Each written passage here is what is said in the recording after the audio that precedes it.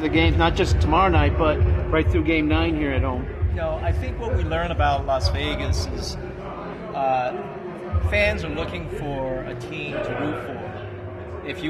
If you invest yourself as being part of the community, so we did a lot of community activities. The last 18 months was all about getting the schools, getting the kids to know about us. We held clinics, so that's really what you have to do here in Vegas, because this town otherwise is very transient, right? You have a lot of tourists that come in, so the people who actually live here are looking for someone that's permanent here that they can root for. How about when you come in here and you see the amount of support across season ticket holders? You got you guys on the marquee out there. I mean, the Desert Dogs have already kind of made somewhat of a footprint here in Vegas. Well, I hope we have, because we had 18 months to prepare. And here's the thing.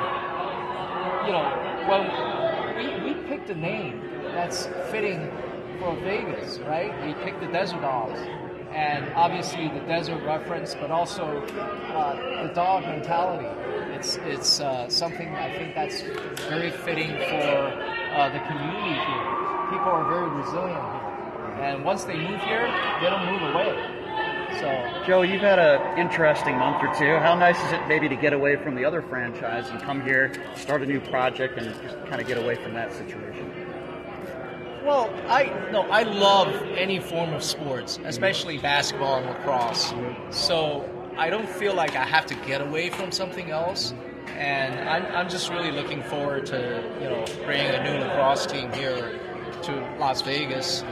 And this is our second team in the league. We had the San Diego Seals, and last weekend, I don't know if you saw the game in the Seals versus Sask last weekend. You still own the San Diego. Still own the San Diego team. I mean, we were down by 7 goals. We were down 10-3, and then we scored 9 goals straight to come back. They tied the game. We won in overtime. That's so exciting, and I hope we get to see some excitement. This is like the opposite of soccer, right? You're getting a lot of goals here, like 20 to 25 goals a game, right? So very different from soccer. Soccer is all about building up the anticipation and then the frustration of missing the goal, right? But this is there's a lot of scoring, 30-second shot clock, there's constant movement on the floor, there's music, which adds to the excitement. So, you guys are going to love it. Joe, I think 5 of the 15 teams are owned also by NHL teams around the league. And I'm wondering, how will that provide, a base of financial stability, for the league and for you guys? Yeah. I mean, you're an NBA owner, but you offer some financial stability to the franchise. What role will that play? Well, if you look at the NLL, look at the ownership levels, there's the NHL teams, obviously, have the wherewithal to support lacrosse. And then you have independent owners that are just fanatical about lacrosse, right? They're in this because of lacrosse. And then, people like me, we're coming into this new, but I'm more of an entrepreneur. I love the sport, and, I just want to support it forever. Why Las Vegas? Why this? I mean, there are other markets around the country, but why specifically This Las is Vegas? the best sports town in America. How come we haven't had an NBA team here yet, then?